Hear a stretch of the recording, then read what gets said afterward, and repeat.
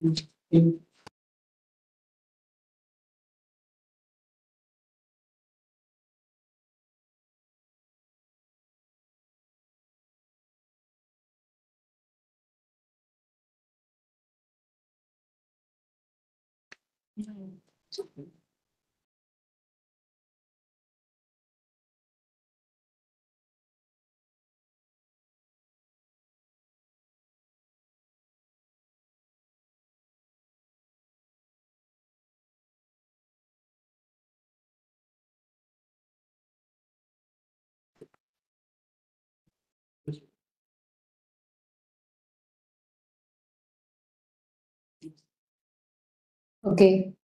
Hello, class, and hi to all those who have joined in live and to all those who will be, watching this lecture later.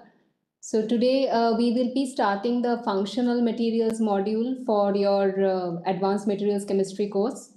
And in this, I will be taking 5 lectures for you on this energy materials, and then it will be followed by magnetic materials, and then it will be followed by materials for catalysis.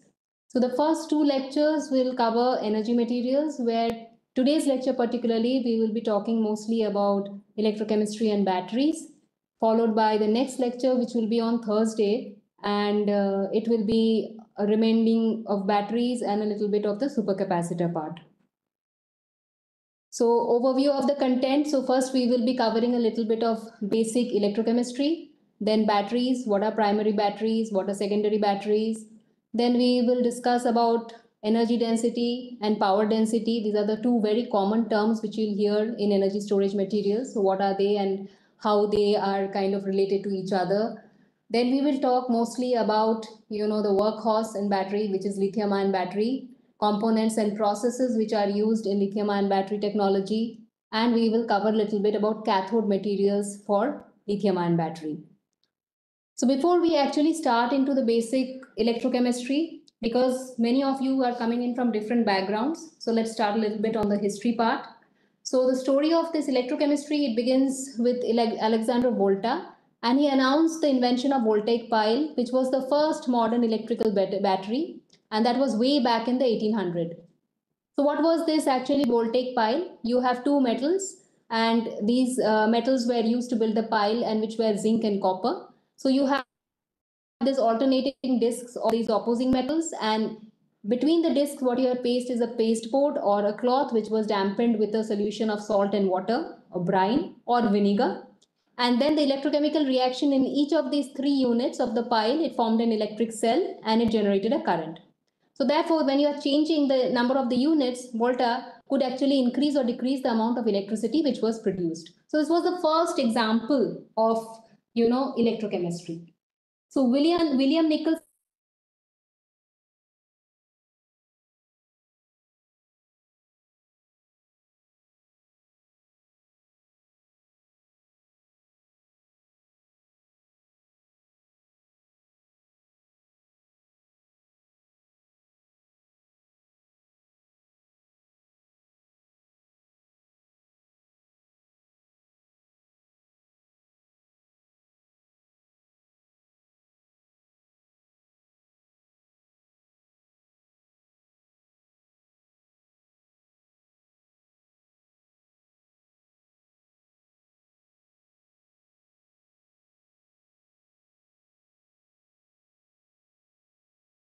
time, which was by Gaston Plant in 1859.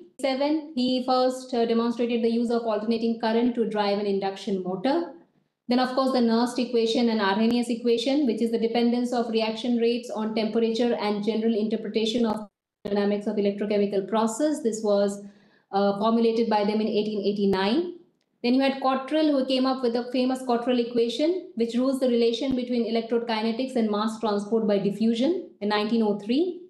And in 1914, Thomas Edison, he actually worked on the nickel and iron battery. So these are kind of the landmark achievements which had happened in this field of electrochemistry.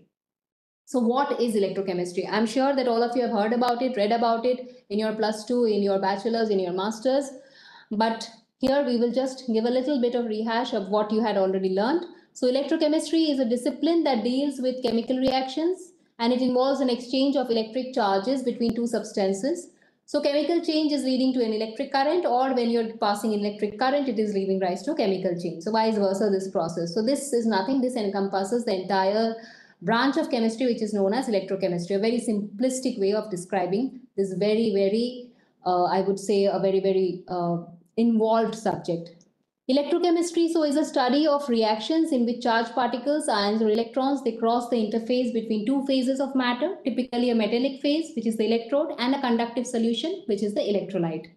So in the reduction, what is happening? The oxidant to which electron is added, you get the product. You call this as reduction. In oxidation, it is the other way around.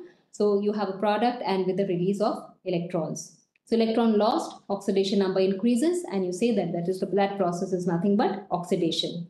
So a few basic concepts. One is the electroneutrality principle. What does the electroneutrality principle state? That bulk matter cannot have a chemically significant imbalance of positive and negative ions. So suppose you continue to dissolve a particular metal in solution. Will it proceed indefinitely? No. So what is going to happen? It will only proceed to a measurable extent only if there is some means to remove that excess negative charge which is being developed in that particular solution. So either for this you have to add an electron acceptor ions in the solution, or you have to draw the electrons out of the metal through an external circuit. So only then that dissolution is going to happen. And that is because of the electroneutrality principle. Other important point is the interfacial potential. So these exist in all the phase boundaries. So in case of a metal in contact with an electrolyte solution, this interfacial region, it will consist of an electric double layer. And the potential difference between a metal and the solution is almost entirely located across a very thin double layer, and it leads to extremely large potential gradients in this particular region. So how do we depict it pictorially? So this is what is shown over here, the electrode potential. So if you see on the left hand side, I have marked two particular electrodes. One is A and the other is B. So one of them is an active one, the other is the less active metal electrode. So you have an electric double layer, which is the phi 0 layer, which you can see over there. And this is the surface potential. Phi D is basically the Stern potential, whereas phi x is the potential which is at a distance x from the surface. And the first is known as the dense part of the Helmholtz or the Stern layer, and part 2 is nothing but the diffuse part of this electric double layer. So as the distance, as you can see from the surface to the electrode is increasing, what is happening? The concentration of cations and anions is decreasing, and ultimately it is becoming equal to the concentration in solution. So as a result, what is happening is that the electrical double layer or the EDL is getting formed. So when the EDL is getting formed, the potential difference between the electrode surface, which was phi 0, and the solution at a distance x from the electrode surface, which is phi x, this we call it as the electrode potential. So E is nothing but phi 0 minus phi x. So please keep this in mind. So moving on. What we talked about is a voltaic cell. First, what we had is a voltaic cell. What is a voltaic cell? The motion of electrons in ionic bonding can be used to generate an electric current, and a device which is constructed to do this is known as a voltaic cell. So you have two electrodes made of two different materials, both of which chemically react with the electrolyte in some form of ionic bonding. So this is basically the idea of a voltaic cell. So we also call this as a galvanic cell, and this you have seen in umpteen number of textbooks. So you have a zinc anode, you have a copper cathode. So basically zinc is going into the solution as zinc ion, whereas copper is getting deposited on the copper electrode. And so what you have over here is the flow of electrons which is moving from the anode to the cathode. So you can see in this diagram over here, zinc anode and the copper cathode. You can see the zinc anode is depleting, and in the copper cathode you see a deposition of the copper. This is because of the flow of electrons from the anode to the cathode and the deposition of copper on your copper cathode, where the reduction is taking place.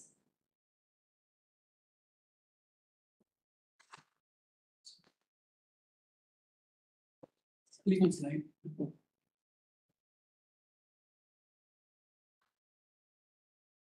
Sorry, this is not working.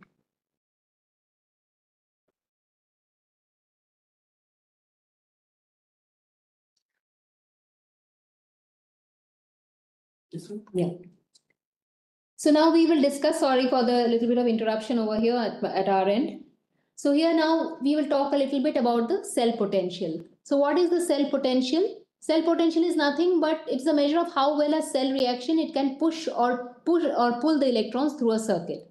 So the electrical energy generated by the spontaneous reaction is proportional to the cell potential. So how do you define the standard cell potential? This cell potential is measured when all the species are in their standard state, and this is given by E0 cell is E0 cathode minus cell potential of the anode. Now, one thing which you have to remember is this value of the electrode potential. It depends on many things. It is not an absolute thing. So it depends on many things. What are those things? You have, it depends on the material for which the material which you are using to make the electrodes. It also depends on the nature of the solvent. It also depends on the temperature, the concentration of the electrode when it is exchanging the ions. So therefore, the electrode potential, you cannot have an absolute value. You need to have a reference electrode on the basis of which or compared to which you are actually measuring this particular electrode potential. So that is one part, and the other is basically the change in the Gibbs free energy. So change in the Gibbs free energy or del Z0 is given by minus n FE0 of the cell, where n is the number of moles of electrons, F is your Faraday constant, and E0 cell is the standard electrode potential. So these are the basic concepts which you need to refresh. Now one more concept is the standard hydrogen electrode. So this is a reference electrode. Most of the electrode potentials are generally referenced to it. And how you are making the standard hydrogen electrode: when the hydrogen gas is adsorbed at 1 atmosphere pressure over a platinum electrode which is dipped at 25 degrees centigrade in 1 molar HCl. It is a regular electrode of hydrogen and its potential is nothing but 0 volt. And most of the other electrodes are give the electrode potential values are given with respect to the standard hydrogen electrode. So as you can see over here, I've given a table. Later on, when you go through the slides, you will be able to see that more negative the reduction potential is, then more readily the element acts as a reducing agent. So it itself is getting oxidized.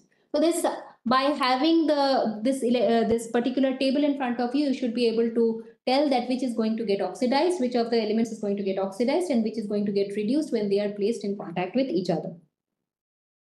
Now coming to Nernst equation, most famous equation which gives you the relation between Gibbs free energy and the equilibrium constant. So del G0 is nothing but minus RT ln K, and this K is the equilibrium constant. So delta G for a reaction, it will depend on the concentration and how it is going to depend, where delta G is nothing but delta G0 plus RT ln Q, and Q is nothing but the reaction quotient. So basically it is the concentration of the product divided by the concentration of the reactant. But when you want to say about E cell and you want to compare it with the E0 cell, then if you use the delta G values, you will be able to do that. Delta G is minus NFE cell and delta G0 is minus NFE0 cell. So if you are doing that entire jargon, you will find that E cell is nothing but E0 cell minus RT by NF ln Q, and this is nothing but the Nernst equation. So the Nernst equation is giving you the relationship between Gibbs free energy and the equilibrium constant. And it is also telling you how the delta G of a reaction is depending on the concentration. So now coming to electrolytic cells, Daniell cells or the galvanic cells, they were spontaneous. But non-spontaneous reaction also occurs in this electrolytic cells. So the electrolysis reaction, it will require, and in this particular case, the electrolysis reaction will require electrical energy to induce the reaction. And here I have given you an example of molten sodium chloride, which is electrolyzed to give you liquid sodium and chlorine gas. So the entire concept is reversing the direction of the spontaneous reaction which occurs in a galvanic cell by the input of electricity. And this is nothing, this is basically the heart of what the concept which is known as electrolysis. So though the direction of the electron flow in the electrolytic cells may be reversed from the direction of the spontaneous electron flow in galvanic cells, the definition of cathode and anode remains the same. So reduction will take place at the cathode and oxidation is going to take place at the anode. The definition doesn't change. But how you're putting in, how you're charging through the current, that and how the reaction, which way it is going, it differs. And that is how basically the Daniell cell, it differs from an electrolytic cell.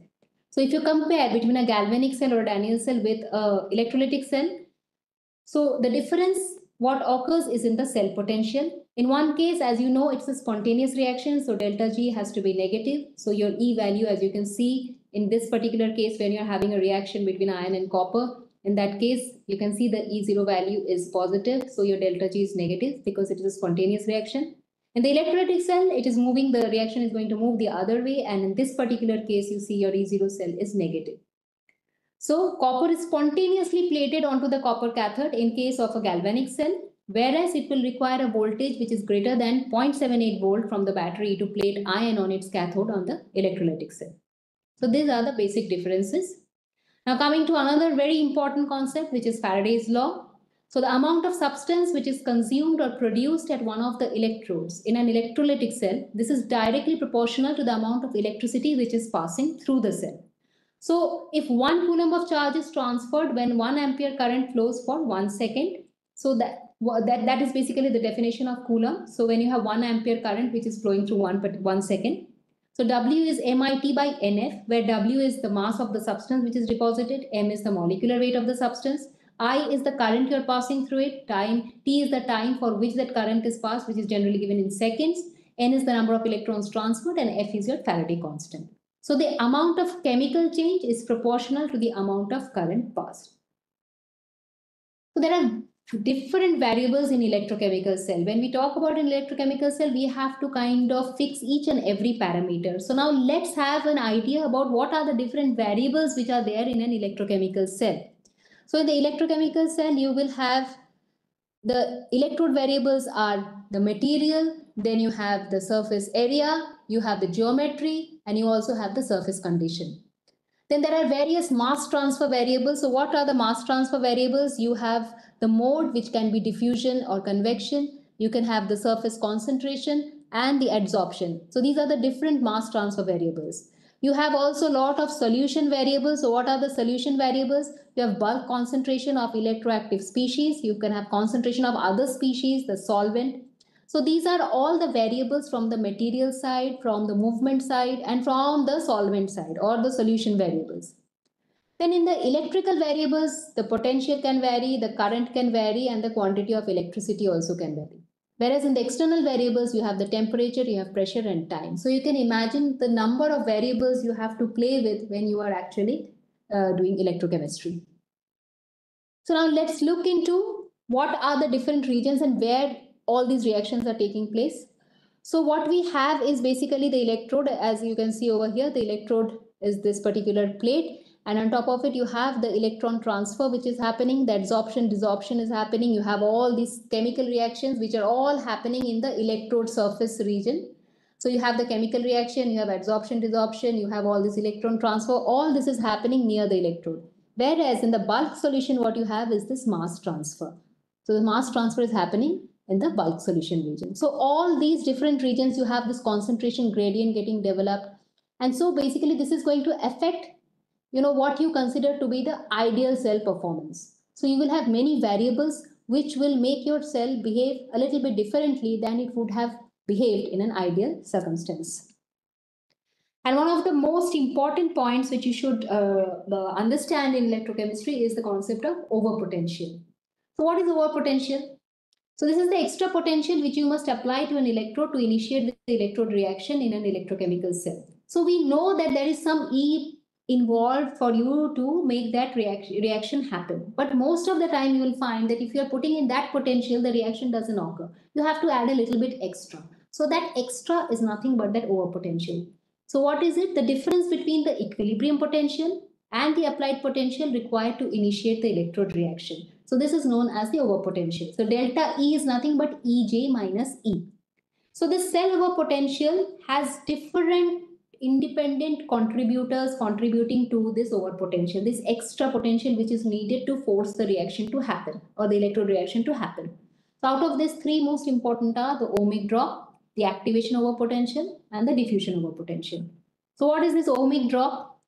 So ohmic drop between electrodes, it results from the fact that the electrolyte solution, it has a finite conductivity. So this electrolyte solution, you remember, it will have something which is known as, it doesn't have an infinite conductivity, it has some resistance, it has a finite conductivity. So this ohmic drop will always occur between the working electrode and the reference electrode. And this contribution to polarization will be equal to IR.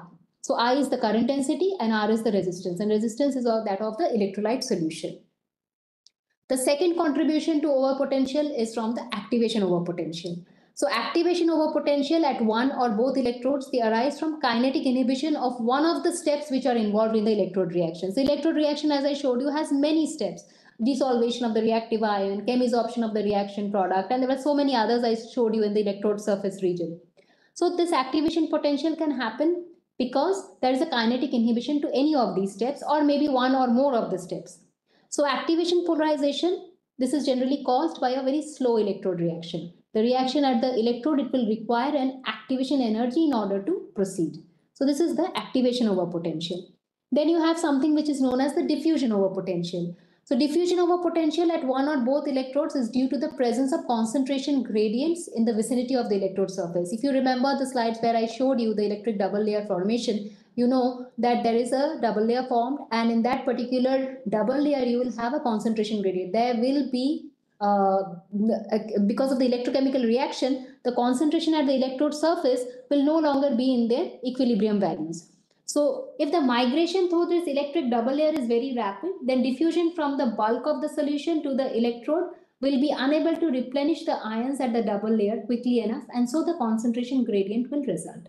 So because of this concentration gradient, what we have is a diffusion over potential. There will be a slowing down, and that is why diffusion is kind of hindered, and you have this diffusion over potential developing. So these are the three major causes for over potential developing in your particular electrochemical reaction apparatus. Now coming to our main topic, which we are starting today, which is batteries. So what is battery? Battery is definitely, you all know, is a device which is converting chemical energy directly to electrical energy. So battery will consist of one or more voltaic cells, the voltaic cells which I had discussed before. So each voltaic cell, it consists of two half cells which are connected in series by a conductive electrolyte. So there are typical dry cells and batteries which are shown over here in this particular figure, you can see. So these primary type of cells, these cannot be recharged. So they are single use. So batteries voltage output and current rating, these are determined by elements which you are using for the electrode, the size of the electrode, and the type of the electrolyte, whatever you are using. And depending on type, cells typically they will have a nominal potential which will range anywhere between 1.2 volt to 3 volt. So there are a few points for the batteries which I would like to tell you at this point. So whether a battery may be recharged or not depends on the cells which is used to make up the battery. So whether you will have a single use battery or a rechargeable battery or not, it depends on the type of cell or the material which you are using to make up the battery. Primary cell, which the one which cannot be recharged, the reason is the internal chemical reaction, it cannot be restored. So once the chemical reaction happens, you cannot reverse it back. So that is how your primary cell works. Whereas in a secondary cell or a storage cell, it can be recharged because the chemical reaction is reversible. So dry cells mostly have a moist electrolyte. We talk about this dry cell battery. So dry cells basically have a moist electrolyte which cannot be spilled. And sealed rechargeable cells, these are secondary cells that contain the sealed electrolyte which cannot be refilled. So there are different types of batteries. So among the different primary cells, what we have is the carbon zinc dry cell. We have something which is known as alkaline cells. We have zinc chloride cells. We used to have mercury cells, but these are now more or less obsolete because of the toxicity involved with mercury. And then you have the silver oxide cells. So only one type of cell I will discuss with you, which is the carbon zinc dry cell. In this case, as you can see, you have, in this particular case, you have a carbon which is a positive electrode. You can see this cylinder kind of thing. This is the carbon positive electrode. You have an electrolyte paste which is somewhere here in the middle. Then you have a separator. Then you have carbon and manganese dioxide mixture, and you have zinc. Zinc is basically over here on the outer side, and this is the negative electrode, or which is the anode. So you will find that there is a movement from the anode to the cathode, and this reaction happens, and it happens once, and then the cell basically you have to throw away. It's a single use cell. The performance of this cell is better with intermittent operation, this carbon zinc dry cell. The other type of cell is the alkaline cell, and you will find these different names of that: D type, C type, AA type, AAA type, then AAA type. So all these different types are nothing but the shape and size of these different cells. So it has the same 1.5 volt output as a carbon zinc cell, but they are much more longer lasting. So what in this case for the alkaline cells, what you have is a zinc anode and a manganese dioxide cathode, and the electrolyte is alkaline. It is basically a potassium hydroxide electrolyte. And this works with high efficiency even on continuous use. This is because it has a very low internal resistance compared to the previous cell, which is the carbon zinc dry cell. For the zinc chloride cell, this is also known as a heavy duty type battery, the zinc chloride ones. It is a modified zinc carbon cell. Why it is modified? Because it has little chance of liquid leakage. The problem with the zinc carbon cell was the leakage problem which was there, and this was kind of rectified in the zinc chloride cells. In this case, the cell will consume water along with the chemically active material. So what happens? By the end of life, this particular cell, it gets dry. So that leakage problem is taken care of in a zinc chloride cell compared to the zinc carbon dry cell. Mercury cell, as I said, is kind of a little bit obsolete now, but the cell consists of a zinc anode and a mercury compound cathode, and potassium or sodium hydroxide is used as an electrolyte. Silver oxide cells, this has a zinc anode, it has a silver oxide cathode as the name suggests, and again potassium or sodium hydroxide as the electrolyte. It is the voltage is generally 1.5 volts. You'll find it in miniature button forms. And these particular cells find a lot of application in hearing aids, in cameras, and the small watches. So the cell which you use is basically the silver oxide cells. Then comes the workhorse, which is the lead acid wet cell. So this is a kind of a rechargeable cell. So this is a secondary cell. So this cell is widely applied, and the positive electrode here is lead peroxide. The negative electrode is spongy lead metal. Electrolyte is sulfuric acid. Output is around 2.1 volts per cell. And the cells, these are typically used in series combination of 3. So you will generally get it as a 6 volts battery or a 12 volt battery. So the secondary battery, these are the secondary batteries or the rechargeable batteries which are used in the vehicles. And during the discharge, what happens is lead and lead peroxide, they react with the sulfuric acid, and what you produce is lead sulfate and water. And when you're charging the battery, the reverse reaction is happening. So from lead sulfide and water, you end up having this. So the current rating of generally batteries is given in ampere hour units. So this rating is proportional to the physical size of this lead acid wet cell or the rechargeable cell. So one of the biggest advantage of lead acid wet cell that whether you know how much of the charge is left is by measuring its specific gravity. The state of discharge or how much charge the battery has left is checked by measuring the specific gravity of the electrolyte. Why? Because if I show you this reaction, you can see as it discharges, it produces water. And when the water is actually entering into this electrolyte or this sulfuric acid, what happens is your specific gravity changes. So by measuring the specific gravity, you know the state of charge or discharge in this particular lead acid rechargeable cell. So now coming to the other kind of cell, we have a nickel cadmium cell. These are the rechargeable nickel cadmium cells. So this type of cell, it delivers very high current. It can be recharged many times. You can store it for a very long period of time. And application includes in portable power tools, in alarm systems, in portable radio and TV equipments. So the reaction over here, you can see nickel hydroxide reacts with cadmium, giving you nickel hydroxide and cadmium hydroxide. This happens during the discharge. Whereas when you're charging the battery, this nickel hydroxide and the cadmium hydroxide, they react and they again give you back nickel hydroxide and cadmium. In this case, the electrolyte is potassium hydroxide, but the function of the electrolyte in this particular case is just to act as a conductor for the transfer of the hydroxyl ions. But the specific gravity, as you can see, it does not change with the state of charge for this particular rechargeable battery. Compared to nickel cadmium, a lot of application and usefulness is shown by nickel metal hydride cell. Why? The reason is definitely because of the toxicity which is associated with cadmium. So in nickel metal hydride, you are using the same kind of material, only instead of cadmium, what you are using is a metal hydride. As I have written over here, contain the same components as nickel cadmium cell except for the negative electrode. So it is more expensive than the nickel cadmium cells. It self-discharge more rapidly and cannot be cycled as frequently as nickel cadmium cells. But because of the less toxicity, this definitely is finding much more application currently. Now coming into one very important concept, which is series and parallel connected cells. I'm sure you remember, but still I will just refresh your memory. So an applied voltage higher than the voltage of one cell, it can be obtained when you are connecting your cells in series. So the total voltage available across the battery cells is equal to the sum of the individual values of each cell. In parallel cells, you will have the same voltage, but the current is again additive in this case.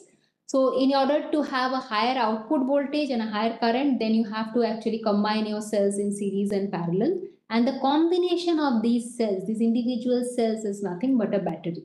So when you talk about a battery, basically it is all these individual cells which you are combining either in series or parallel or in combination of both. And then you get a specific output of voltage, a specific output of current, and that is known as a battery. So these are the different series and parallel connected cells. So instead of drawing it in this particular very cumbersome form, this is the notation which is used. I'm sure all of you know this notation. So you know which is the cathode, which is the anode, and how the load is going to look. So this is the resistance, and this is the voltage which is applied, and what is the current which is going to flow. And this is based on the equation of V is equal to IR.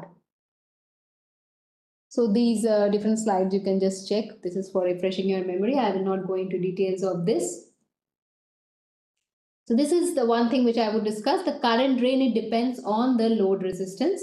So the actual amount of current which is produced when the battery is connected to a load resistance, as I said, is given by Ohm's law, where I is equal to V by R. So in this particular, you can see the voltage is 1.5 volt, but depending on the R value, the current, it changes in this particular circuit. So current drain will depend on the load which you are putting into the battery.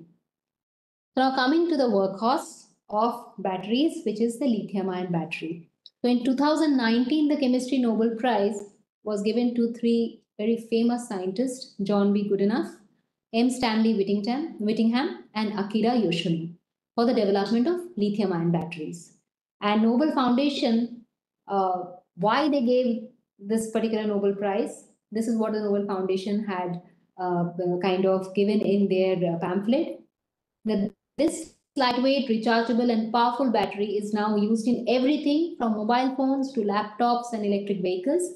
It can also store significant amount of energy from solar and wind power, making possible a fossil fuel-free society.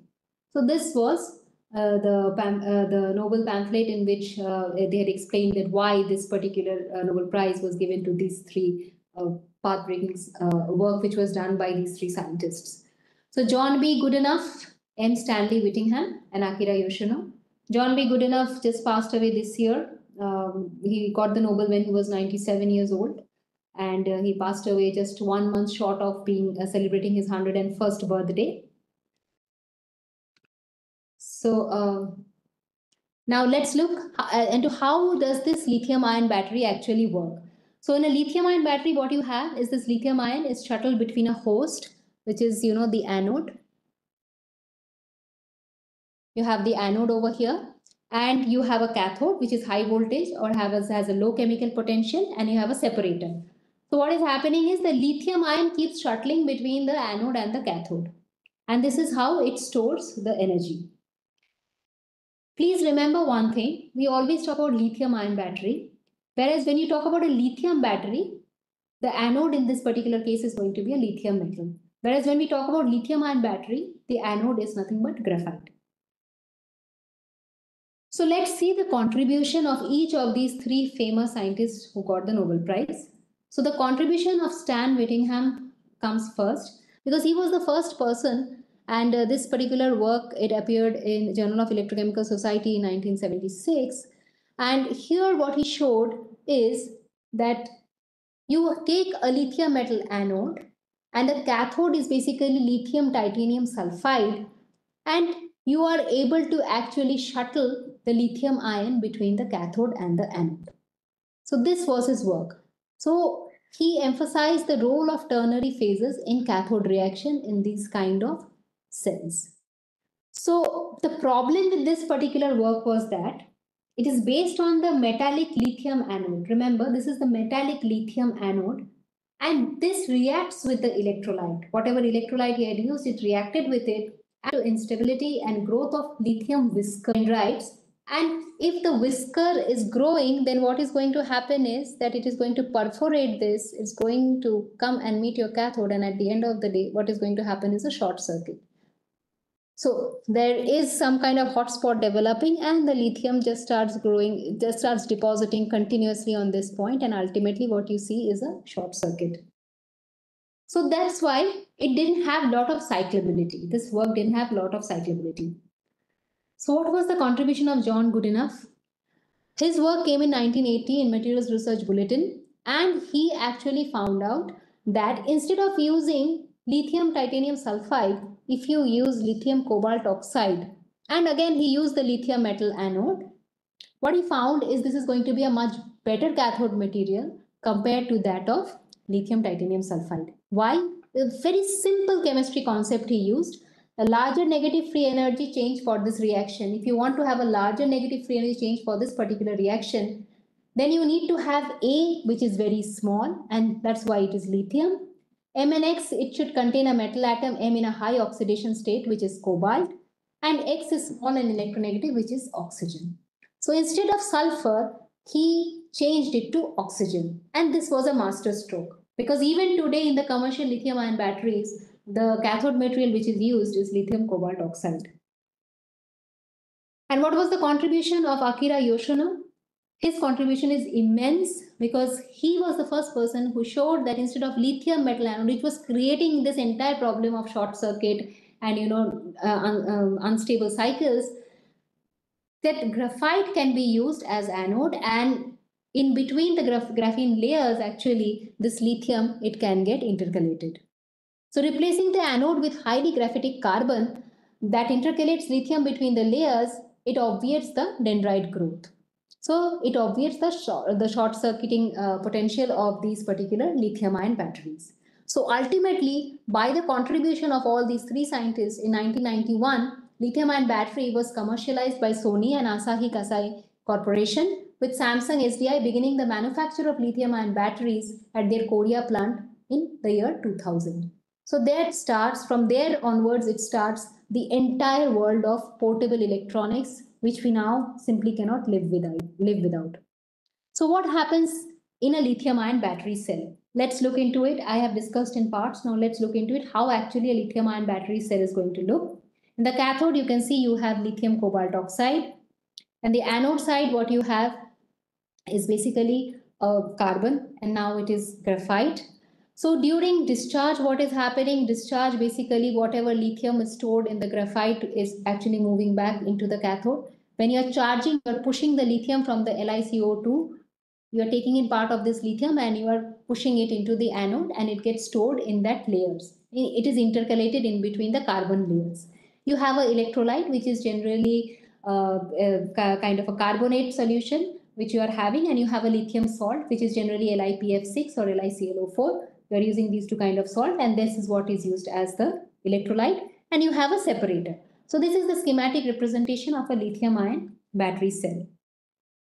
Now coming to a very important thing, as I told you, we have two very important concepts. One is energy density and the other is power density. So what you have is there's a plot which is known as the Ragone plot.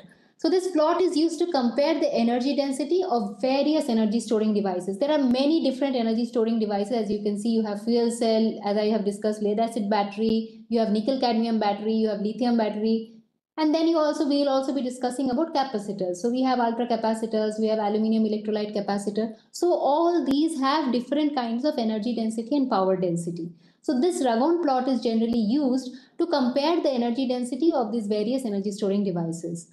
So on this chart, what you have is the value of the specific energy density, which is watt hour per kg, and you have the power density, which is watt per kg. So on the y-axis, it is energy density. On the x-axis, it is power density. And this vertical axis, it describes how much of energy is available per unit mass. So this particular y-axis is telling you how much of energy is available per unit mass, while the horizontal axis is telling you how quickly you can deliver that particular energy. So a point in the Ragone plot, please remember this thing, a point in the Ragone plot, it represents a particular energy device or technology. So if I say lithium battery, so basically lithium battery is sitting here. So this is the energy density corresponding to it, and this is the power density corresponding to that.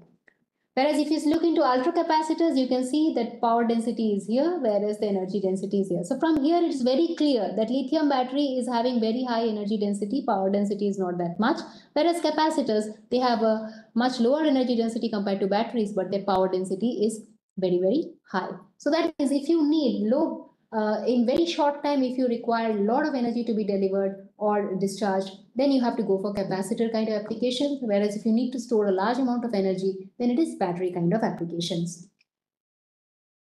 So the amount of time in hours during which a device can be operated at its rated power, this is the ratio between the specific energy and the specific power. So Y by X is giving you nothing but the amount of time in hours during which a device can be operated. So if you these iso curves or the constant operating time in the Ragon plot, these are generally straight lines because of this, because this Y by X value is giving you the ratio of specific energy to specific power, and this gives you the time scale. So what is voltage of a battery? I was talking so much about voltage, 1.5 volt this. So cell voltage is determined by the compatibility of the whole system. So it includes anode, cathode, and your electrolyte. So it's the difference between the chemical potential between the anode and the cathode. And so this VOC, as you know, is the open circuit voltage. It is giving you, it's the difference between the chemical potential of the anode minus the chemical potential of the cathode, and divided by the magnitude of the electronic charge. So the difference in Gibbs free energy, which is the reaction between a charge state and a discharge state, this is described by this particular equation, delta G is equal to delta HR minus T delta SR. And again, if you replace delta HR by delta U and P delta V, then you have this particular expression. And from here, delta V, if you look into the delta V and this delta SR, which corresponds to the volume change and the change in the vibrational and configuration entropies of ion insertion or extraction, these are very negligible. These are of the order of 10 to the power minus 5 and 10 to the power minus 2 eV. So this is extremely negligible. And delta UR is nothing but change in internal energy, so which is almost like 2 to 3 electron volts. So this evaluates your delta G in the reaction. So the chemical potential ultimately is correlated with the partial molar quantity of Gibbs free energy, and this equilibrium voltage you can obtain by this particular equation, where Ex is nothing but minus delta G by Xj minus Xi into Faraday constant. So these are Xj and Xi is nothing but the solid solubility limits of your intercalation reaction. Where is this intercalation happening? In case of the anode. So an intercalation reaction, the difference between the solubility limit multiplied by the Faraday constant, and this into your when the delta G is divided by this particular value, what you get is nothing but the voltage. So now we come to another very important concept, that okay, what determines this voltage? So this voltage basically is limited by the electrochemical window of the electrolyte. Or as I can say, now I can keep on increasing the chemical potential of my anode, I can keep on decreasing the chemical potential of my cathode, and then the voltage is just going to increase indefinitely. But that doesn't happen. So theoretically it can occur in pen and paper, but it will not happen when you're doing the reaction. And the reason is because this is limited by the voltage window which is provided by your electrolyte. So the anode and cathode, it has to be selected in such a way that the mu A, that is the chemical potential of your anode, should lie below the lowest unoccupied molecular orbital of the electrolyte, electrolyte which you are using, whereas the cathode potential or chemical potential should be higher than that of the highest occupied molecular orbital. And if it is not following this particular limitation, then what is going to happen is that there's going to be a decomposition of your electrolyte. So if the decomposition of the electrolyte is taking place, in that case, what is going to happen is you are going to lead to the formation of a film, or this SEI film, which we call it, and this SEI film formation will occur on the surface of the anode. So is the formation of this SEI film all negative? No, it has some advantages also. So these advantages I have written in green. So what are these different advantages? When you have this SEI film, what happens? It permits the diffusion of the lithium ions through the film under a uniform electric field, and it reduces the overpotential and the concentration polarization. So it is actually advantageous to have SEI. It also prevents the aggregation of electrochemically active particles and maintains a uniform chemical composition at the electrodes. And ACI can also effectively prevent the exfoliation of graphite during the insertion and extraction of the lithium ions. So putting it in a nutshell, what it is doing, you have your anode surface. On your anode surface, some kind of electrolyte decomposition is taking place, and you are having this protective film getting formed. And this protective film, if it is formed, it helps because it will allow the diffusion of your lithium ions. It is also going to prevent aggregation of these lithium ions in one particular place, and it is also going to prevent further deterioration of your anode. But what happens is, because that film is formed, you have the internal resistance of the battery increasing. And of course, due to the formation of the SEI, in the process of the formation of the SEI, some amount of the lithium ion is getting consumed. And so ultimately what is going to happen? Your cathode is LiCO2. From that, some amount of lithium is getting wasted in forming this SEI. And that lithium is no longer able to shuttle in, because now it is kind of formed an irreversible reaction because of the formation of the SEI. So the lithium is not shuttling back and forth. So ultimately you lose that lithium. So that means it leads to both power loss as well as capacity loss. So that is why SEI formation has both its pros and cons. Now, when we come to electrolyte materials, electrode materials, there is another very important concept you will find in different papers, which is known as the theoretical capacity of the electrode material. So when you are taking in an electrode material, it has a particular capacity. How do you get that capacity value? So it is given by NF by 3.6 into N. What is N? N is the number of reactive electrons per formula unit. For a lithium-ion battery concept, it is number of lithium ions which is getting transported during the charge-discharge process. F is nothing but your Faraday constant, and M is the molecular weight of your material. So smaller the molecular weight and larger the value of N, this will give rise to a higher capacity. And when we talk about the energy density, this energy density is nothing but a product of specific capacity and the working voltage of your battery. So if the specific capacity is high, you get a higher energy density. If the working voltage is high, you again get a higher energy density.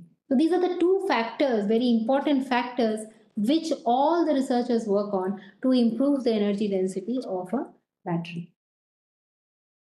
So then now comes the designing part. So this is a materials chemistry course. So we'll talk about materials a lot. So now we'll talk about the electrode materials, which are available for design of all these new electrodes. So my first statement is the lighter elements are favored. Why? Because as I said, as I showed to you in this previous year, lighter elements means this M value. So if M value is low, then your this value increases. If this increases, that means your specific capacity increases, which means your energy density increases. So what we have over here is lighter elements are favored because they will give you more high specific capacity. And these are generally in the first 4 periods of the periodic table. Then another very important thing is you are using transition metal oxides. As I told you, LiCO2, the transition metal in this case is cobalt. These are used as cathode materials. Why? Because they have a variable valence state. And definitely with a variable valence state, they will have facilitate much more electron storing sites. Then again, electronegativity and ionization energies also determine the type of bond which is formed between the transition metal and the ligands, or in this case, particular case was oxide. And that will again tell you, how, what is the kind of voltage you will develop in the particular material. So normally, when we are looking for elements, we look for natural abundance. Then we look for lack of competition with other industrial applications, eco-friendly, and it should be low cost. So this is from the industry point of view. Technologically, the electrode materials must offer a very large reversible storage capacity at a desired electrochemical potential. So remember, metal lithium anode, it has a theoretical capacity of 3850 milliampere hour per gram. This you can calculate very easily using the formula which I had given in the previous slide. And silicon has a value of around 4200 milliampere hour per gram. If it is forming an alloy with lithium, and the kind of alloy it is forming is Li22Si4. So in this particular case, pertaining to formation of this particular alloy, this is going to be the theoretical capacity. So what are the different factors which affect the electrochemical potential? Because that is what is going to give you the working voltage. One is electronegativity. Why? What is electronegativity? First, it is the tendency of atom or a functional group to attract electrons or the electron density towards itself. So if there is a larger difference, very large difference in electronegativity, so it will lead to the formation of ionic bond. And if the difference is very low, then we know it forms a covalent bond. So one thing which we all know is if you have an ionic bond, it will lead to formation of very dense structures. So if it's a structure is very dense, in that case, this will affect the crystal and the phase stability of the materials, and it also will affect the specific site energy of lithium ions. And this is correlated with the electrochemical potential of the materials. So that is the reason why electronegativity plays a role in electrochemical potential of your electrode materials. Now, another very important thing, you'll find as I'm moving over here, on the y-axis you're finding potential, and on the x-axis you'll find different d electrons are there. For the different transition metal ions, you know that the d orbitals are occupied, and you have different number of d electrons. So one very good thing about it is you can see that as the number of d electrons increases, what is happening is for the same material you'll find that the potential it increases. So the more energy is released when electrons are inserted into orbitals, or more energy is consumed when electrons are promoted from the orbitals. So what happens is that you have a higher electrochemical potential for the electrode materials. So why this thing? Why this dependence with the d electrons? So if you have more amount of d electrons, what is happening? The thing is that the outer electrons are getting much more attracted towards, because the nuclear charge is increasing, whereas the screening is very poor. So the outermost electrons are getting massively attracted towards the towards the nucleus. So at the end of the day, what is happening is then pulling of the electrons from this particular elements, it becomes very difficult. And if that becomes difficult, then more energy is going to be released when the electrons are inserted into the orbitals, or more energy is going to be consumed when electrons are promoted. And that is why the electrochemical potential of these electrode materials increases as and when you have more amount of d electrons. Then another factor is the average potential. Here what we have plotted is basically the average potential in phosphate type of materials. When you have phosphate type of cathodes, in that case, what is the maximum gravimetric capacity which is available? How we will do that? So here you just look into this particular figure. Here you have all the bismuth compounds, and here you are having all the molybdenum compounds. Why is it so? The bismuth phosphate and molybdenum phosphate. So you look into the potential. The specific capacity is more in case of the gravimetric, or the specific capacity is more in case of molybdenum. It is less in case of bismuth. Whereas in the potential basically is more in case of bismuth and less in case of molybdenum. Why is it so? Because bismuth belongs to period 6 as well as group 5 of the periodic table. It has a very large atomic number and large electronegativity. So it has a very high electrochemical potential, but a smaller gravimetric capacity compared to that of molybdenum, because molybdenum is having low electronegativity and relatively small atomic weight. So you have, when you are designing of an electrode material, you have to keep all these different things or different factors in your mind. Then there is another very important factor which affects the electrochemical potential. It is basically the electronegativity. Electronegativity of what? Electronegativity of your polyanionic groups. So you have different kind of cathode materials which are phosphates, it can be molybdates, it can be sulfates. So the electronegativity of these polyanionic groups, they actually affect the electrochemical potential. So the potential, it increases with increasing electronegativity of the polyanionic group. So what happens is, you can see over here, if you're having a phosphate and you're having a sulfate, you can see compared to the phosphate, the sulfate is having a little high potential. This is because the sulfate has a little higher electronegativity compared to that of phosphate, whereas molybdates have much lower they have lower electronegativity compared to that of the sulfates. So electronegativity also helps in pulling up or pulling down the electrochemical potential of the electrodes. So in the nutshell, when we are looking into designing of electrode materials for cathode for the lithium ion battery, we have to select elements where atomic weight, abundance, environmental impact and cost are to be considered.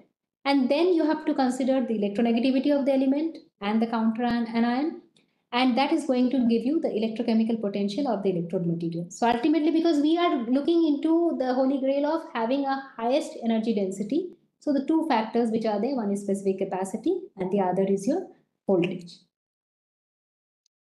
So now let's look into how the rechargeable lithium batteries came into being.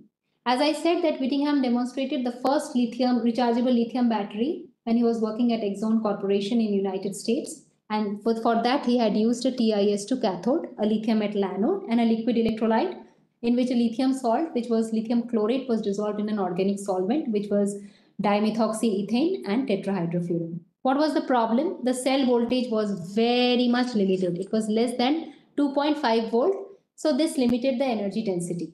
And of course, there was dendrite growth on lithium metal anodes, which I had already explained before. So how the genesis of the oxide cathodes came in? Cell voltage, as I told you, is determined by the energy difference between the redox energies of the anode and the cathode. So cathode energy should lie as low as possible and the anode energy should be as high as possible. So that means what? The cathode would require stabilization of higher oxidation state with a lower lying energy band, and anode would require stabilization of lower oxidation state with a very high energy band. So now how do you access this? And this is the problem which actually Professor John B. Goodenough solved. And a very indigenous technique what he used. So you have lithium and lithium metal, the potential is here. And what he observed is that if you are taking sulfides, in that particular case, the top of this sulfide 3p band is lying at a higher energy limit, and this limits the cell voltage. You see the cell voltage over here, it becomes only 2.5 volt against lithium, and you're using the titanium sulfide was used. Obviously you cannot have something below sulfide, because if you're using any of these redox things which are below that of sulfide 2 minus layer, in that case what is going to happen is it is going to oxidize the sulfide ions and you will ultimately end up with a molecular disulfide ion. So it is going to kind of decompose your cathode material. So this is where John B. Goodenough thought that instead of using sulfide, if you go into oxides, then you are able to go up to cobalt kind of materials, cobalt 3 plus 4 plus redox also you can achieve. And with the oxide, then this voltage difference instead of 2.5 voltage goes way up to 4 volts. So that is the way you can improve the voltage and you can improve the energy density. So that is why instead of TiS2, the thing which came into being was LiCoO2.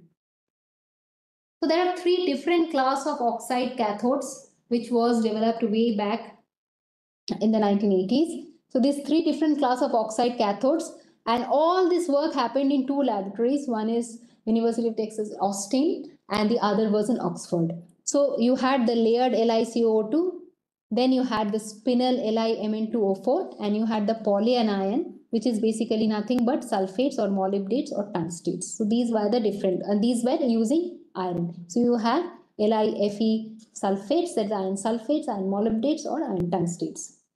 So layered TiO2, it has an octahedral side lithium ions, and this offered an increase in the cell voltage from less than 2.5 volt in case of titanium sulfide to 4 volt. Spinel LiMn2O4, it has tetrahedral side lithium ions and it offers an increase in cell voltage from 3 volt for the octahedral side lithium ions with manganese 3 plus 4 plus coupled to almost 4 volt. And this accompanying with a cost reduction because you are not using expensive cobalt. Cobalt is also a little bit more expensive compared to the other transition metals which we have. Then polyanion oxide, it offered yet another way of increasing the cell voltage through the inductive effect, and from less than 2.5 volt you can go up to more than 3.6 volt. So this with a further reduction in cost and improved thermal stability and safety. Here also you are using earth abundant iron instead of cobalt. So cathode class 1, let's discuss a little bit about the layered cathodes. The structure you have to understand. In layered lithium cobalt oxide, what do you have? You have basically monovalent lithium, this is here, and you have this trivalent cobalt ions which are ordered in the alternate 1-1-1 planes of the rock salt structure, and you have a cubic close packed array of your this oxide ions, and this structure is known as the O3 structure. So what happens in this case? There is a large charge and size difference between the lithium plus and the CO3 plus. And so it leads to a very good cation ordering. And this is very critical to support the fast two-dimensional lithium ion diffusion and conductivity in the lithium plane. So what happens is over here, you have a direct cobalt-cobalt interaction. Why? Because you have a very shared octahedral edge over here in the cobalt plane, and this facilitates very good electronic conductivity. So the problem is, of course, what happens is LiCO2, it becomes metallic on charging, because what you are doing is when you are taking out the lithium, what happens, you're introducing holes into the low spin CO3 plus 4 plus, that is T2G6 minus X band. And so it becomes a little bit metallic. But there is a good structural stability along with high electrical and lithium ion conductivity. So it offers very fast charge discharge characteristics with very good reversibility. So as of today, LiCO2 remains one of the best cathodes with a very high operating voltage of 4 volt. But there is a problem. The practical capacity of the lithium cobalt oxide is limited to 140 milliampere hour per gram. Actually, if you look into the theoretical capacity, if you are able to extract out the entire lithium, it should go more than 273. But the practical capacity is only this much, because the moment you start removing the lithium, then this problem starts happening. You introduce holes into the system, and with that hole, what happens is after some time, you have if you draw out more amount of lithium, then an oxygen evolution takes place, and that destabilizes the cathode. So now, when we talk about LiMO2 oxides, there's O3 layered structure of LiCO2. If you look into LiMO2, which are the ones which has this O3 layered structure? So here I have given titanium has it, vanadium has it, chromium has it, and of course you have cobalt, which you are anyway using, and nickel has it. So there are 5 choices. But why only cobalt is taken? Because lithium titanate, it operates at a much lower voltage, and it's very difficult to synthesize.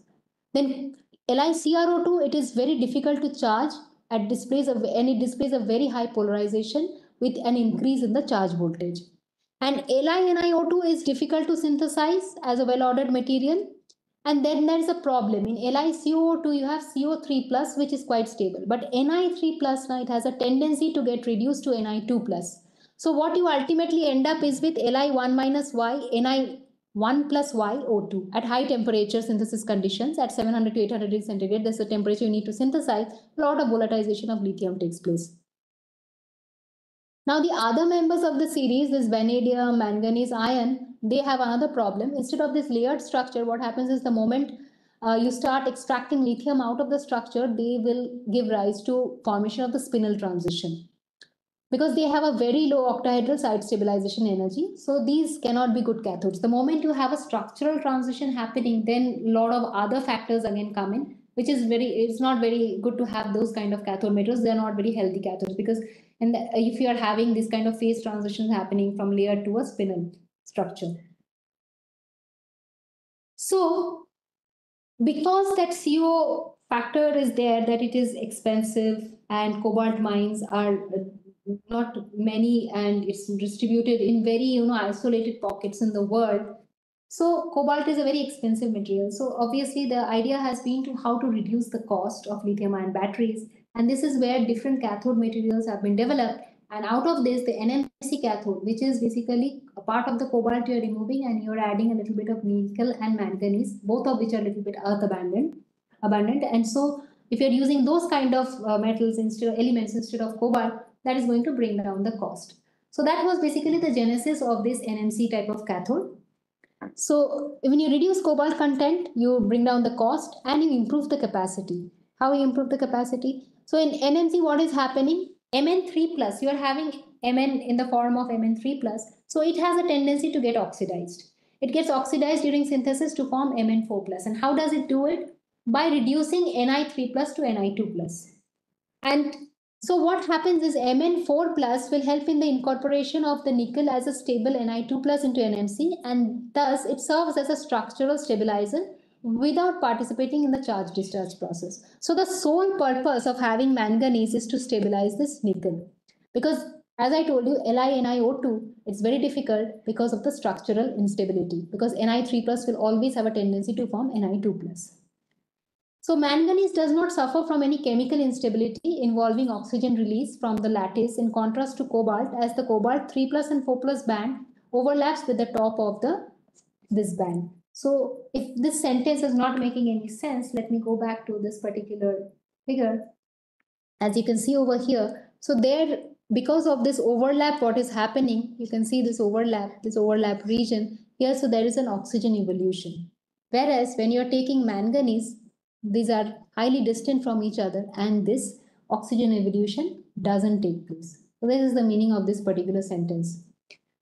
So now manganese suffers from structural instability, of course. Why? Because it can readily migrate. So manganese, it doesn't suffer from chemical instability, but it suffers from structural instability. Why? Because it readily migrates from the octahedral sites in the transition metal plane to the octahedral sites in the lithium plane through a neighboring tetrahedral site.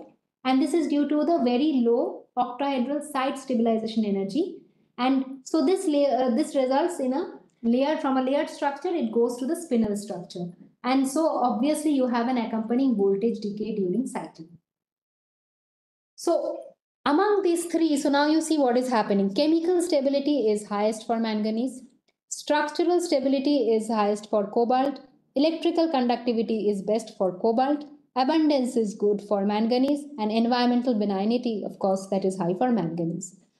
So each of them has a positive and a little bit of negative point, and mixing all these three ultimately gives rise to a very symbiotic, nice cathode. So nickel, as you can see here, all these different parameters, chemical stability, structural stability, electrical conductivity, abundance, and environmental benignity, nickel is in the midpoint of manganese and cobalt.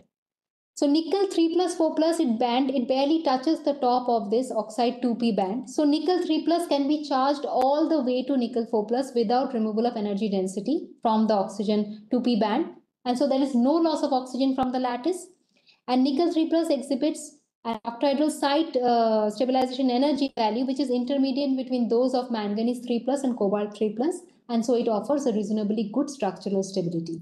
So currently the trend or the research is mostly focused on nickel-rich NMC cathodes, because manganese, if you use manganese, the problem with manganese is, of course, it has the structural stability. It moves from layered to spinel structure, and so it brings down a decay in the capacity and decay in the voltage.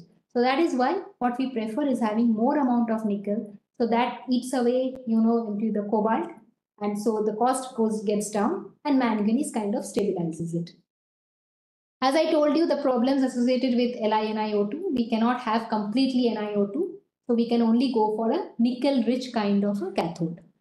So all these portions, the points which are given in this slide, I have already discussed. So I will just skip this. So now what you have is what are the problems which are associated with LiNiO2? One of the major problem is the highly oxidized and unstable Ni4+.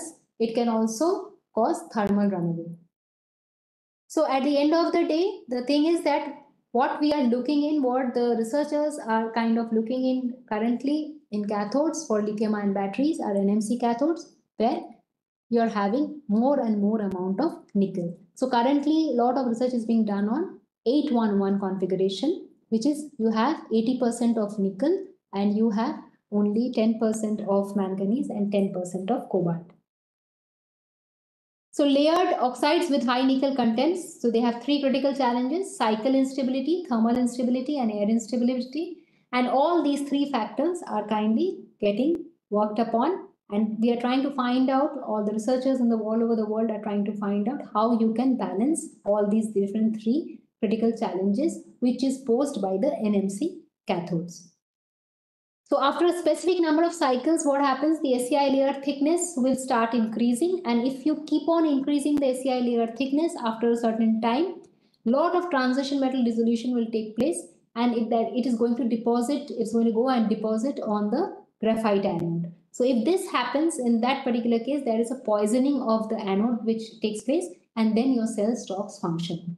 So these are the different problems which are associated with the NMC cathodes, and each of these problems are getting rectified upon by different research groups all over the world. So one of the way which has been found out, one of the way which it has been now established that you can actually make the NMC cathodes work better is by doing some kind of bulk cation doping, or else you can do some surface stabilization. So you can use some surface stabilization strategies to minimize the volume changes or the crack formation, and the surface reactivity can help to overcome these challenges. Or else you can substitute the transition metal ions with a small amount of inert ion like aluminium. So this will make your lattice very robust. Why? Because it will perturb the long range metal-metal interaction, and it will also increase the metal-oxygen bond strength, and so it will suppress the metal ion dissolution. So aluminium is a very good choice. So aluminium, this NMCA cathodes particularly are finding a lot of application now in different commercial lithium-ion batteries. In the spinel oxides, of course, we have LiMn2O4, and you have over here Mn3 plus and 4 plus, which occupy the octahedral sites. Lithium ions, they occupy the tetrahedral sites, and the spinel structure we all have studied. So the stable, this Mn2O4 framework with the edge shared octahedra, they offer a three-dimensional lithium ion diffusion pathway. So remember, for the layered structure, what we had was a two-dimensional pathway, whereas in case of a spinel oxide, what you have is a 3D pathway. So the insertion and extraction of lithium into and from the tetrahedral site with a deep site energy in this LiMn2O4, they offer a higher operating voltage of 4 volt, and here the practical capacity is around 130 milliampere hour per gram. So you have the practical capacity is almost similar to that of LiCO2, which was around 140. But in this case, instead of using the expensive cobalt, you are using much more friendly and earth abundant manganese. So you have LiMn2O4. So as over here, the statement which I made earlier, so here you have a two-dimensional movement of the lithium diffusion, whereas here it is a three-dimensional movement. So in case of the spinels, you have a 3D lithium diffusion from one tetrahedral site to the other tetrahedral site through a neighboring empty octahedral site in the spinel structure. So what are the problems? Again, it is not without problem. Then we would have kind of not used lithium cobalt oxide at all, and we would have gone into spinel oxides. So what are the problem? Problem is the one which is giving you the solution, that is manganese. So dissolution of manganese from the lattice into the electrolyte, it happens in the presence of trace amounts of acid in the electrolyte. And so there is a well-known disproportionation reaction which takes place. So Mn3 plus, it disproportionates into Mn4 plus and Mn2 plus. So Mn4 plus remains as a solid, but the Mn2 plus, it gets leached out. So if it gets leached out, it migrates to the anode, and then it poisons the graphite anode, and it limits the cycle life of the lithium ion cells. So now how do you circumvent this? If you add little amount of lithium, instead of manganese, if you are doping it with a little more amount of lithium, in that case, what happens, it perturbs this long range manganese interaction, and it frustrates this manganese 3 plus disproportionation reaction, and it reduces the manganese dissolution, and it improves the cyclability. So this is the way you can take care of this manganese dissolution problem. So what are these different different transition metal ions which crystallize in the spinel structure? So we have manganese, which we are anyway working on, and apart from this, it's only titanium. And what is the problem with titanium? This lithium titanate, it operates only around 1.5 volt, so the energy density is going to be very low. And whereas lithium vanadate also, it also has a spinel structure, but the problem is that it suffers a lot from structural changes, and it also has a much lower voltage. In manganate, it is LiMn2O4, it is 4 volt, whereas in case of V2O4, it is around 3 volt. Then the last class of cathodes is the polyanion oxides, and here it is all about the electronegativity and basically the inductive effect which this sulfate ion is going to have on the oxide. That is, if you are having, instead of Fe2O3, what you are having in this case is a molybdate or a tungstate or a sulfate. So the major point in this particular thing is this, that the redox energy of the Fe2 plus and 3 plus couple is altered, is kind of altered because it is drastically shifting the redox energy. The presence of this MO6 plus or tungsten 6 plus or sulfide 6 plus is drastically shifting the redox energy of the Fe2 plus and 3 plus couple by altering the characteristics of this FeO bond. So what you are having is you are having this Fe2XO43 structure. What is this X? X is molybdenum, tungstate, or sulfur. And in this FeO6 octahedra, you shared the FeO6 octahedra is sharing its corners with the XO4 tetrahedra, that is molybdate or tungstate or sulfate tetrahedra, and it provides an extended three-dimensional OFeOX OFeOX linkage. So what is happening? If you are having a more covalent MOO bond or this XO bond, it will weaken your FeO bond. So if it weakens the FeO bond, then there is going to be covalency through the inductive effect.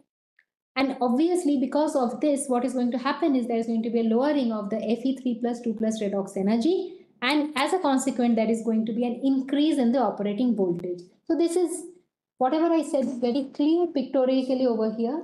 You can see for Fe2O3, this redox potential lies here. So it's around 2.5 volt. Whereas when you move to sulfate, there is an increase in this voltage. So it moves up to around 3.6 volt, and automatically there is a lot of improvement in the energy density when you are using this kind of polyanion oxides as the cathode. Same thing is given pictorially. You can later on you can look into this particular slide. So now there is one more cathode from this polyanion kind of cathodes which is being commercialized, which is LiFePO4. So instead of LiCO2, you also have LiFePO4, which is being used as cathode since 1997. So this has the ability to increase the voltage drastically to as high as 5 volts. And in this particular case, it has been identified that LiFePO4 is a very good cathode, and you can have other cathode materials also, phosphate cathodes, which are Li3V2PO4 thrice, or you can have sodium vanadium phosphate, or you can have sodium vanadium fluorophosphate, which has also become very good cathodes for lithium ion battery as well as for next generation battery, alkaline ion batteries, which are sodium ion batteries. So what are the advantages and disadvantages of these oxide cathodes? Let's see. So layered and spinel oxides, they all have good electronic conductivity. They have a closed packed structure with very high density. They have very high volumetric density. So these are all the plus points for layered and spinel oxide cathodes. So out of the 3 cathode materials, 2 of them have all these good points. Whereas polyanion oxides, they suffer. They have poor electronic conductivity, they have lower density, they have lower volumetric density. But still they are being considered. Why? Because one very important factor or advantage for a polyanion class of cathodes is that they have very high thermal stability and they have much better safety compared to the layered and spinel oxide cathodes, because the oxygen in case of a polyanion oxide is tightly bound to the phosphorus, sulfur or silicon with very strong covalent bonds. Also, if you are having a polyanion cathode which is coated with carbon, it can sustain high charge and discharge rate due to good structural integrity despite of having a lower volumetric energy density. And polyanion cathodes, they are made up of abundant transition metals like iron, unlike the layered and spinel oxides offering sustainability advantages. Therefore, they are appealing for grid storage of electricity produced from renewable energy sources like solar and wind. So, in a nutshell, what we can see is when we looked into the cathode materials, we have 3 different kinds of cathodes. The layered cathodes, LiCO2, which is still being used in all portable electronics because of the very high energy density which is offered by LiCO2. Whereas when we move to a polyanionic oxide type of cathode material, in this particular case, the advantage is that though it will give you a little less energy density, but the safety features are very high.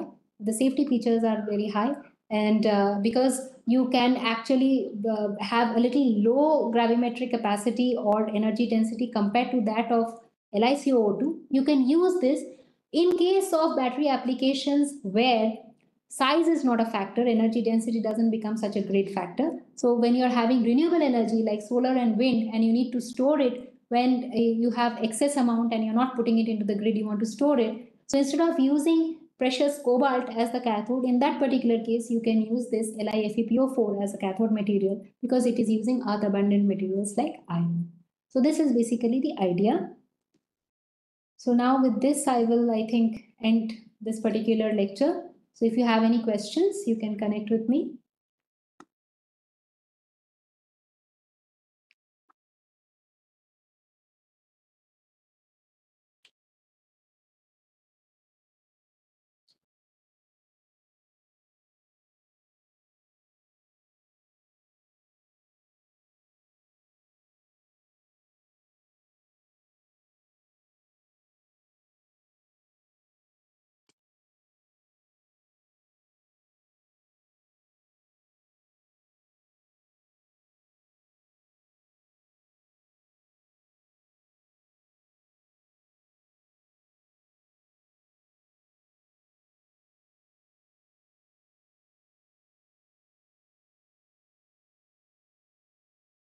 So in case you have any doubts and you have any queries, you can always email me. My email address is given. So for any particular question, you can always pose the question and go through the lecture once again. And as and when you get any doubts, you can please email me.